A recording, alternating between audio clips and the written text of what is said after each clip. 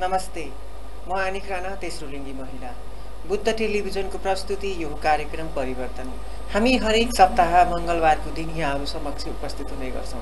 आदरणीय दर्शक महानुभावहरू, हरेक साता नयाँ पाहुना, नयाँ विचार र नयाँ जवाफ लिएर यहाँहरू समक्ष हामी उपस्थित भएर नयाँ पाहुनासँग कुराकानी गर्ने जमर्को गर्दै आइरहेका छौँ। आशा र विश्वास छ यहाँहरूलाई हाम्रो कार्यक्रम पक्कै पनि मन परेको छ। यसै क्रममा आज मैले फेरि एउटा नयाँ अनुहार, नयाँ पहिचान र नयाँ जोस जाँगर लिएर यहाँ समक्ष उपस्थित भएको छु। रूपन्देहीमा मात्रै नभएर टोटली लुम्बिनी अञ्चलमा नै चिरपरिचित व्यक्तित्व, ब्युटिसियनमा ख्याति प्राप्त र सँगसँगै समाजसेविका हुनुहुन्छ आज मसँग। उहाँ हुनुहुन्छ beautician help and creation of नेपालकी अध्यक्ष, सँगसँगै लाङ्गाली ब्युटी पार्लरकी ब्युटिसियन रेखा थापाजी। आउनुहोस्, उहाँलाई स्वागत गरौँ।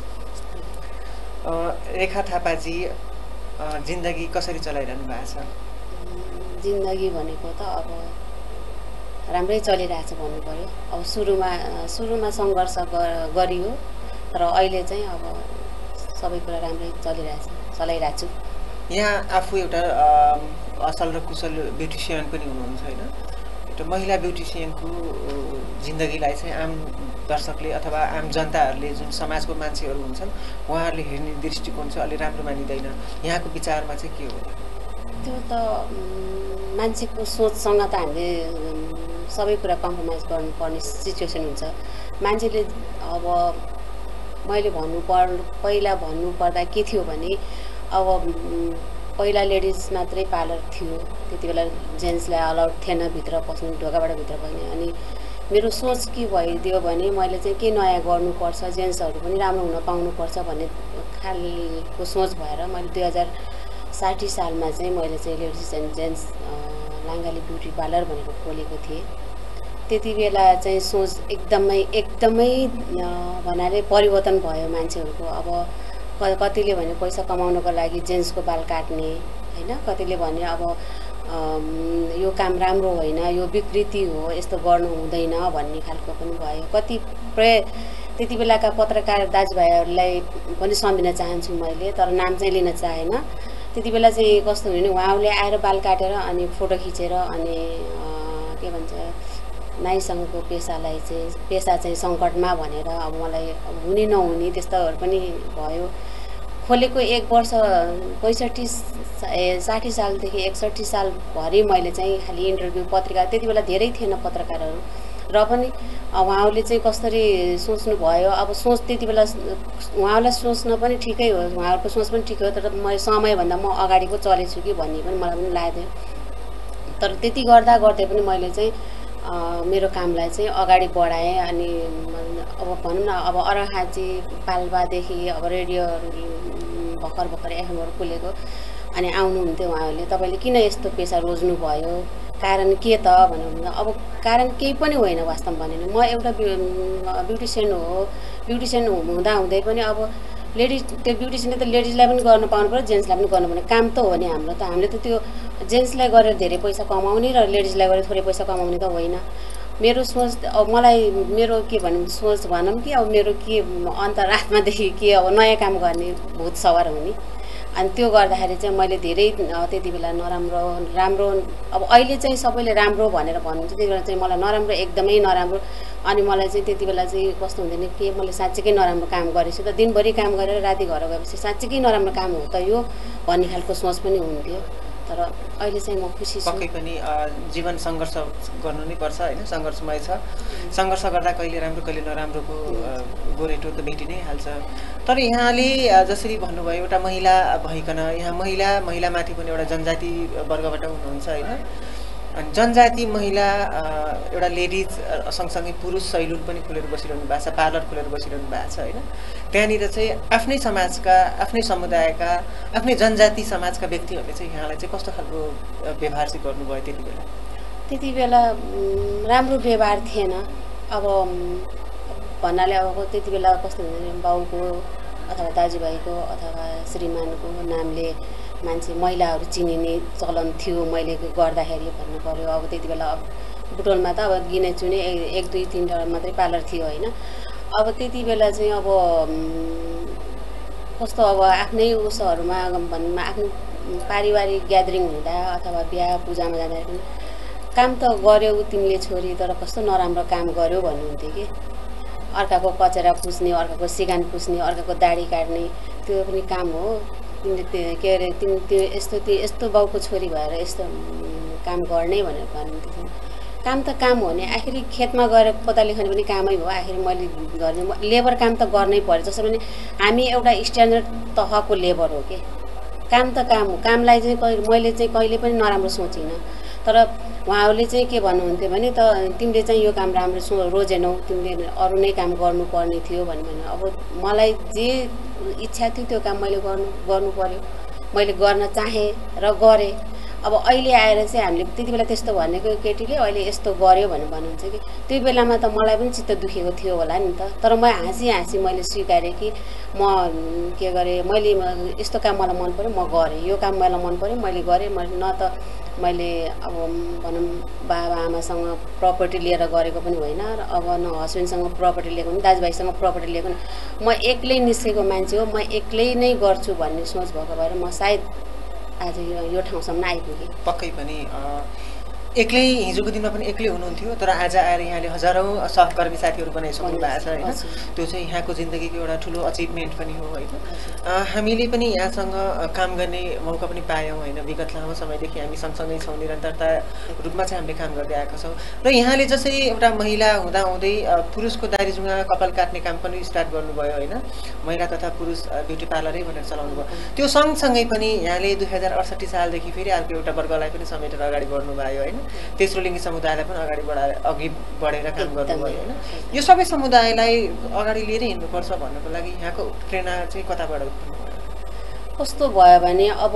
तेस्रो लिङ्गी भनेर अहिले चाहिँ पहिचान भयो त्यति बेला चाहिँ पहिचान भएको थिएन कतिपय मान्छे अब तेस्रो लिङ्गीहरूले ड्रेसअप गरेर हिँड्दाखेरि हो फलना यस्तो भनेर हेर्ने दृष्टिकोण उहाँहरूको दृष्टिकोण गर्दा मलाई मनमा चाहिँ खिन्न कस्तो हुन्थ्यो भने आखिर मान्छे हो हामी जस्तै मान्छे हो उनीहरू पनि तर उनीहरूले हेर्ने किन त्यस्तो हो मलाई चाहिँ वे पाएको थिएन कि त्यति बेला कस्तो भने अब डाइरेक्टली बोलौँ कसरी बोलौँ अब के भनेर बोलौँ अब के लिङ्क त छैन अनि त्यसपछि त्यस्तै 67 सालतिर चाहिँ एउटा दुःखद मेरो मम्मीको निधन भयो अनि त्यसपछि चाहिँ कस्तो भयो भने मलाई चाहिँ अब म जस्तो चेली त धेरै छन् आमा गुमाउनेहरू होइन अनि त्यो क्रममा अब हाम्रै साथी तुलसी पनि उहाँले मलाई पनि धेरै सपोर्ट गर्नुभयो उहाँ र म मिलेर सानो अब प्रोग्राम गरौँ बसौँ रमाइलो गरौँ मात्रै जस्ट त्यस्तो मात्रै भयो अब यो के अरे एउटा क्लब खोल्ने अथवा त्यो खोल्ने के सोच थिएन अनि त्यति बेला चाहिँ मेरो श्रीमानले चाहिँ फुलबारीमा क्याटरिङ चलाउनु भएको थियो अनि त्यति बेला हामी चाहिँ यतिजना छौँ 50 जना छौँ हामीलाई चाहिँ निम्न शुल्कमा खाना खुलाइदिन पर्यो सकेसम्म डोनेसन गर्नुहोस् अब आफ्नो चिनेको मान्छेसँग त गर्ने हो नि होइन त्यो सिचुएसनमा हामीले पैसा उठाएर गर्ने पनि थिएन अब हामीसँग पैसा थियो भन्दा पनि सबैसँग हुन्छ भन्ने पनि छैन अनि त्यसपछि हामीले चाहिँ त्यो गर्दाखेरि त भरे ग्यादरिङ हुँदा त 100 जना पुग्यो कि मान्छे अनि त्यति बेला चाहिँ 67 सालमा आमा बित्नु भयो 68 सालको तिजमा चाहिँ त्यो प्रोग्राम भयो अनि अब यस्तै चेलीहरूलाई चाहिँ जम्मा गरेर हामीले खुलाउनु पर्छ अब उनीहरूको दुःख सुखलाई के अरे हातमा हात साथमा साथ मिलाएर हामीले वर्षमा एकचोटि उहाँहरूलाई निमन्त्रणा गरेर निम्न शुल्कमा यसरी रमाइलो गर्ने प्रोग्राम गरौँ न भन्ने भयो त्यो गर्दै अनि होइन एउटा क्लब खोल्ने भन्ने भयो त्यसपछि क्लब त खोल्ने अनि क्लब खोल्दा जोस अलिअलि चिनिन थाल्यो मान्छे त्यसपछि चाहिँ अब तपाईँहरूसँग भेट हुन पुग्यो पुग्दाखेरि चाहिँ अब तेस्रो लिङ्गीलाई त किन अगाडि पछाडि छोड्ने त उनीहरू पनि त एउटा महिला हो उनीहरू अब शारीरिक रूपमा पुरुष भए पनि मानसिक रूपमा अब भित्री रूपमा त भावनात्मक रूपमा त उनीहरू पनि त महिला हो उनीहरूलाई किन छोड्ने उनीहरूलाई पनि अब यसरी निम्तो दिउँ न भन्ने चाहिँ भयो अनि त्यसपछि निम्तो दिँदाखेरि चाहिँ तपाईँहरू अब एकदमै अगाडि आउनुभयो अहिले हामीले त्यति बेला गरेको उसले चाहिँ अहिले तपाईँहरू धेरै अगाडिदेखि तपाईँ त हुनुहुन्थ्यो तर तपाईँ जस्तो साथीहरू त पछाडि नै थिए नि त तपाईँले पनि सङ्घर्ष गर्नुभयो त्यो मैले देखेँ होइन तर तपाईँभन्दा पछाडिको साथी धेरै थिए नि पछाडि तर अहिले चाहिँ उहाँहरू खुलेर एकदम आनन्दले पार्लरमा ट्रेनिङ गर्न आउँछन् मजाले हाँसी मजाक गर्छन् अहिले मान्छे डराउँदैनन् त्यति बेला डराउँथे मान्छे अनि किन डराउँछन् होला भन्ने हुन्थ्यो कि तर मनमा सङ्कोच कि अहिले अब हजुरहरूसँग भिज्दा चाहिँ अब हो रहेछ बिचराहरू उनीहरूले पनि पोख्ने ठाउँ नपाएको रहेछ भन्ने पो बल्ल भयो त न त पहिला त मान्छे डराउँथे अनि किन डराउँछन् होला उनीहरूलाई पनि सहकारी गरेर हिँडाल्न पाए हामीसँग सरह हिँडाल्न पाए भनेर त्यसरी हिँड्ने करपमा पनि त्यस्तै म पनि तेस्रो लिङ्गीमा परेछु के त्यही भएर भनेपछि अहिले जिल्लामा रेखा थापालाई एउटा तेस्रो लिङ्गीको मात्रै नभइकन होइन महिलाको अथवा तेस्रो लिङ्गीको एउटा दुःख बिसाउने चौतारी भनेर पनि चिनिन्छ होइन लाङ्गाली ब्युटी पार्लर अथवा रेखा थापा भनेर कसैले नाम लिन्छ भने त्यहाँ गएर दुःख पोख्ने बाटो पनि हो भनेर मान्छेले सम्झिन्छन् कि जसरी जाडोयाममा ब्ल्याङ्केटको काम गर्नुभएको छ न्यानो माया दिनुभएको छ भने गर्मीयाममा तिर्खा मेटाउने एउटा चिसो पानी बनेर आफूले त्यो प्यासलाई मेटाइदिने काम गर्नुभएको छ यहाँले ठुलो राम्रो धर्मको काम गर्नुभएको छ होइन त्यसलाई चाहिँ हामी आत्मसात पनि गर्छौँ र त्यसको लागि म लगायत बुद्ध टेलिभिजन परिवारको तर्फबाट यहाँलाई धेरै धेरै शुभकामना सँगसँगै बधाई पनि अब एउटा यहाँ ब्युटिसियन पनि हुनुहुन्छ समाजसेविका पनि हुनुहुन्छ होइन यहाँले सँगसँगै त्यो सँगसँगै आएको एउटा काम पनि सञ्चालन गर्नुभएको छ जुन फुलको गुच्छाहरू पनि चलाउनु भएको छ होइन त्यो काम चाहिँ फेरि कसरी सुरुवात गर्नुभयो त्यो काम चाहिँ कसरी भयो भने अब एउटा बिजनेसी सिलसिलामा त्यो हुन गयो कस्तो भयो भने अब पार्लरहरू धेरै खुल्दै गयो अब पहिला लेडिज जेन्ट्स मैले मात्रै चलाउँथेँ अहिले सबैले लेडिज जेन्ट्स चलाउन थालिसक्यो अनि अब म चाहिँ कस्तो महिला भने म नेपालमै केही गरेर खान्छु र केही गरेर देखाउनुपर्छ भन्ने खालको सोच भएको भएर अनि मैले चाहिँ आजभन्दा 7 वर्ष अगाडि चाहिँ एउटा काठमाडौँमा फ्लावर एक्जिबिसन देखाएको थिएँ अनि त्यसपछि त्यहाँ फ्लावर यसरी गर्न मिल्छ भने त बुटवलमा पनि त आवश्यक हुन्छ होला भोलिका दिनमा आज नहोला भएपछि त आवश्यक हुन्छ होला भन्ने सोचले मैले चाहिँ काठमाडौँबाट नै एउटा कारिगर बङ्गाली कारिगर लिएर आएँ अनि 1 वर्ष उसलाई चाहिँ यहाँ तलब दिएर राखेँ त्यति बेला फुलको व्यापार बिजनेस त भएन तर मैले सिक्ने क्रम चाहिँ भयो 1 वर्षमा चाहिँ मैले अब मलाई फेरि कस्तो भने कारिगर राखेर त त्यो कहिले कतिखेर पनि धोका दिन सक्छ तर आफूले सिक्यो भने त त्यो त सधैँभरि आफूलाई भयो नि अनि त्यो भएको भएर मैले चाहिँ उसलाई 1 वर्ष राखेँ 1 वर्षमा मैले चाहिँ काम कम्प्लिट गरेँ अनि त्यसपछि चाहिँ उसलाई चाहिँ काम थोरै भयो किनभने उसले अब तलब त हामीले जति दिनुपर्ने हो त्यति नै दिएका थियौँ तर उसलाई चाहिँ यहाँ काम थोरै भयो अब बङ्गालीहरू अब अलिकति धेरै फास्ट काम गर्नुपर्ने त्यो हुँदाखेरि चाहिँ उसलाई चाहिँ बिदाई दिएर अनि त्यसपछि म एक्लै नै मैले फ्लावर डेकोरेसन चलाइरहेको थिएँ चल्ने क्रममा पनि अब कसैले अब के काम गरे होला यस्तो पार्लरमा पनि भन्ने पनि भयो अनि त्यसपछि त्यो वर्ष चाहिँ त्यति लगानी गरे अनुसार फ्लावरको केही उस भएन अनि दोस्रो वर्षतिरबाट अनि मान्छेहरूले फुल चाहिँदो रहेछ भन्ने भयो अहिले चाहिँ हरेक दिन हरेक बिहान मान्छेहरू अहिले आएर चाहिँ बिहान पूजा गर्ने फुल किन्न आउँछन् त्यति बेला चाहिँ यो साँच्चीकै हो कि अहिले पनि हुन त कोही मान्छेले छाम्न आउँछन् होइन यो साँच्चीकै हो कि नकली हो भनेर तर पनि अहिले धेरै मान्छे यति एक्टिभ भइसक्यो कि अब बुटवलमा हामी कहीँ काम गर्नेले 2-3 जनाले पनि खोलिसकेछन् तर बिचराहरू सक्सेस भएका छैनन् किन फुल भनेको त यस्तो चिज हो न त त्यो खान मिल्छ न त अब त्यो केही गर्न मिल्छ त्यो वेस्ट जाने सुकेपछि वेस्ट हो त्यो चाहिँ अनि रिस्क लिन पनि पर्ने एकदमै रिस्की काम हो यो फुल भनेको अनि त्यो बुटवलमा चाहिन्छ एउटा भनेर मैले त्यसरी सोच बनाएर खोलेको म अहिले सक्सेस भएँ एकदमै खुसी लाग्छ गर्वको विषय पनि हो यहाँहरूले 3-4 पटकसम्म चाहिँ Mrs and third gender Teej पनि गर्नुभयो होइन अनि त्यसपछि बिचमा अहिले ग्याप भएको छ त्यो कारण चाहिँ के होला त्यो कारण चाहिँ राम्रैसँग गर्दै आइरहेका थियौँ गर्दै अब भूकम्प गयो नेपालमा एकदमै नराम्रो उस भयो त्यतिखेर चाहिँ मलाई एकदमै अब कतिको घरवास उठ्यो यस्तो भयो भने त्यो साल चाहिँ हामी नगरौँ ल भन्ने भयो अनि नगरौँ किनभने हामीले यहाँ रमाइलो गरेर कतिको घर छैन बास छैन गास छैन होइन बरु त्यो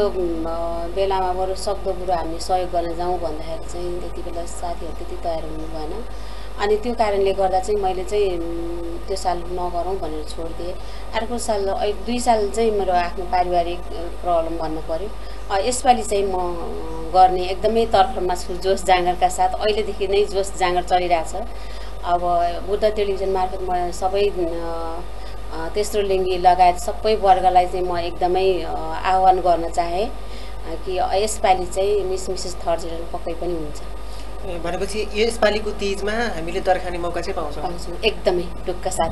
भनेपछि आदरणीय दर्शक महानुभावहरू, beautician and help of creation of नेपालले चाहिँ यही आउने तीजको सेरोफेरो पारेर Mrs and third gender Teej 2075 को आयोजना गर्न गइरहेको छ। यदि कोही इच्छुक दिदीबहिनीहरू हुनुहुन्छ भने यहाँहरूले डिरेक्टली लाङ्गाली ब्युटी पार्लरमा गएर रेखा थापाजीसँग अथवा बुद्ध टेलिभिजनमा आएर आनिक राणासँग चाहिँ सम्पर्क गर्न सक्नुहुनेछ।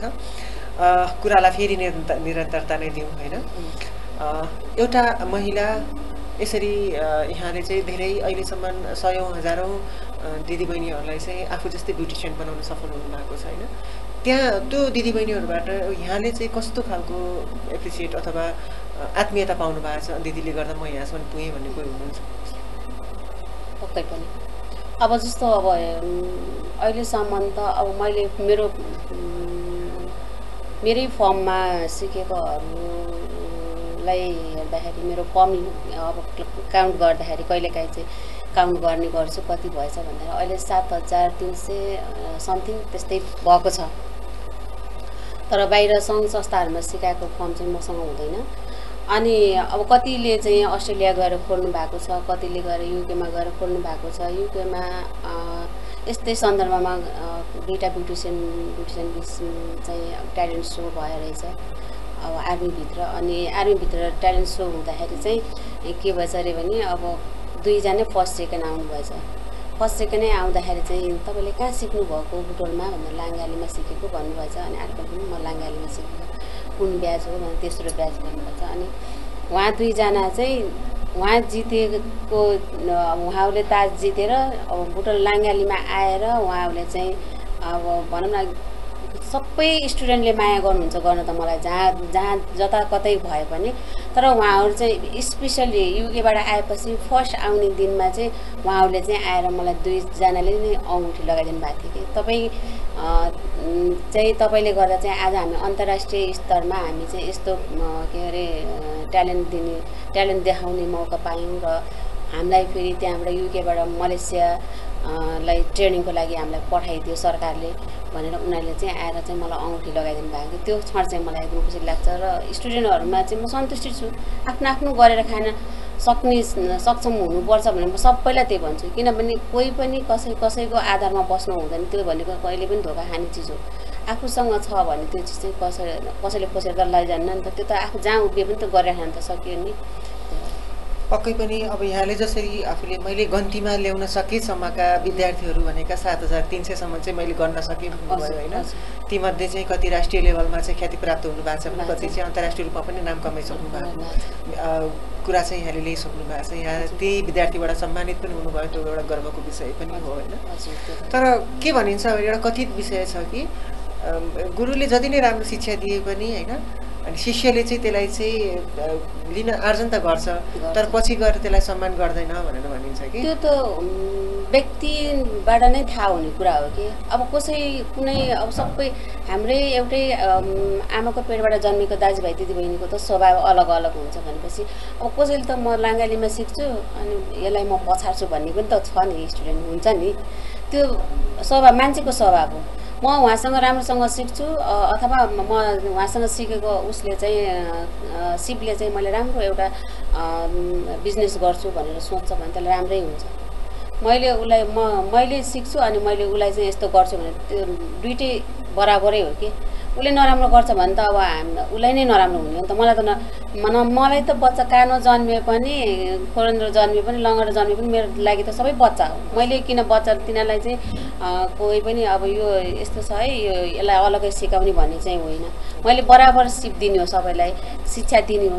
तर लिनेमा भर पर्छ कि मैले राम्रो लिएछु कि नराम्रो लिएछु भनेर त्यति मात्रै फरक हो कि उसले लिने मान्छेले राम्रो लियोस् भन्ने चाहिँ मेरो भावना।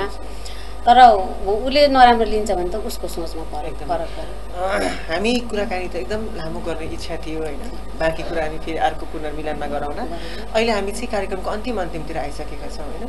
हामीलाई यति बेला बुद्ध टेलिभिजनबाट हाम्रो अन्तर्वार्ता अथवा हाम्रो कुराकानीलाई जसले हेरेर बसिरहनु भएको छ उहाँहरूले चाहिँ यो बारेमा चाहिँ सुनिदिए हुन्थ्यो अथवा यो बुझेर लाङ्गालीमा आइदियो हुन्थ्यो अथवा रेखा थापाको सम्पर्कमा आइदियो हुन्थ्यो भन्ने केही छ भने छुटकरी भनिदिनुहोस् न। म बुद्ध टेलिभिजन मार्फत के भन्न चाहन्छु भने राम्रो सिकौँ, दक्षता बनाऊँ होइन। म कहाँ मात्रै आएर सिक्नुपर्छ भन्ने पनि छैन, आउनुहुन्छ भने एकदम वेलकम छ, म सिकाउन तयार छु। तर होइन भने पनि अब यो 2 महिने ट्रेनिङ, यो 3 महिने ट्रेनिङ जस्तो अब हाम्रो विभिन्न सङ्घ संस्थाहरूले ल्याइराख्नु भएको छ, त्यो ट्रेनिङ गरेर चाहिँ एउटा दक्ष ब्युटिसियन बन्न सक्दैन कि। त्यही भएर मैले के भन्छु भने तपाईँहरूले बेसिक लेभलमा त्यो ट्रेनिङ लिए पनि तपाईँहरूले चाहिँ डिप्लोमा गर्नको लागि, एडभान्स गर्नको लागि तपाईँहरूलाई हात बचाउनको लागि त्यो पार्लरमै आउनुपर्ने हुन्छ। अनि त्यो पनि राम्रो र नराम्रो छुट्याएर उहाँहरूले विचार गरेर चाहिँ अब म कहाँ आउनुहुन्छ भने म त एकदम वेलकम। मैले त अब मेरो त कामै त्यही भइहाल्यो होइन। तर पनि फेरि सिक्ने इच्छा छ भने तपाईँले दक्ष ब्युटिसियनकोमा गएर सिक्नुहोस्। यसरी चाहिँ बाटोबाट घाटो सिकेर अनि खोलेर अब सङ्घ संस्थाले गरेको अब ट्रेनिङ दिएको खोल्नै पर्छ, 3 महिना ट्रेनिङ दियो खोल्नै पर्छ भन्नुहुन्छ, उनीहरू दक्ष हुँदैन कि बिचराहरू। अनि त्यसरी त्यो बिचमा भयो, न माथि जान सक्ने न तल झर्न सक्ने, नसिक्न जान उनीहरूलाई लाज पनि भइसक्यो। फेरि म अझै सिक्छु भनेर सोच हुनु पर्यो स्टुडेन्टको। अब उनीहरूले त फ्रीमा सिक्न पायो, त्यो अब सङ्घ संस्थाले सिकाइदियो छोडिदियो उनीहरूलाई। अब कति मैले त सुनेछु, मैले विगत 5-6 वर्ष अगाडि मैले पनि नगरपालिकाको एउटा प्रोजेक्टमा सिकाएको थिएँ। उहाँहरूलाई मैले चाहिँ 3 महिने कोर्स दिनुभयो, आखिरी 6 महिने 1 वर्ष कोर्स आउँदो रहेछ। तर हाम्रो यहाँ चाहिँ अब बिचमा के भएर चाहिँ 3 महिना मात्रै हुन्छ कि। अनि मैले उहाँलाई फेरि 3 महिनाको कोर्स थप्न लगाएँ। सरहरू यसरी बिचमा त यिनीहरूको त बिचल्ली हुन्छ, यिनीहरू केही पनि गर्न सक्दैन। 3 महिनाको कोर्स फेरि 6 महिनाको गरेर मैले मात्र सर्टिफिकेट दिएको थिएँ कि। त्यो हुने रहेछ। तर हाम्रो अब नगरिदिने कारण, नगर्ने प्रविधि अब यति भयो एकदमै पर्फेक्ट भयो भनेर छोडिदिने, त्यो काम चाहिँ सङ्घ संस्थालाई पनि आह्वान गर्छु त्यस्तो चाहिँ नगरिदिनु होला। गर्नु छ भने सुरुदेखि लास्टसम्म उसले गर्न सक्ने खालको गरिदिनुहोस्, होइन भने त्यसरी बिचमा अरूको बच्चाहरूलाई त्यसरी बिचले नपारिदिनुहोस् भन्छु कि। ओके, हाम्रो निमन्त्रणालाई स्वीकार गरेर स्टुडियोसम्म पालिदिनु भयो, त्यसको लागि म लगायत बुद्ध टेलिभिजनको तर्फबाट यहाँलाई धेरै धेरै धन्यवाद। हस्त आदरणीय दर्शक महानुभावहरू, आजको निर्धारित समय यही सकिएको छ।